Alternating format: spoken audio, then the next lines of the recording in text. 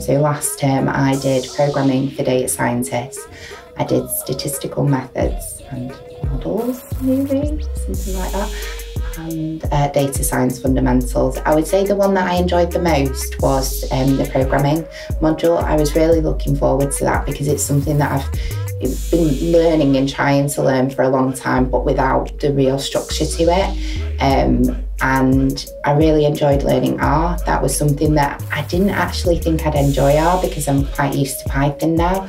And I really enjoyed using it. I found it quite straightforward and really powerful. Yeah, I looked at a few courses, but Lancaster was the only one that had a real multidisciplinary course, because we have a law module, we have a sociology module, we have a PPR module. So it's really interesting to see cybersecurity from the technical perspective as a computer scientist, but also what are the laws about cybersecurity, what can you do in an investigation, what are these sociology impacts of cybersecurity, how is cybersecurity in an environment like what does a digital society how it is in an environment. It's very interesting to see a lot of different views on the same topic.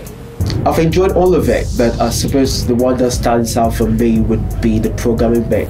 I didn't know any programming, and doing the things I'm able to do now is just a massive. I've learned so much in like a short space of time. I can't even tell you how much. Yeah, it's been amazing. Yeah.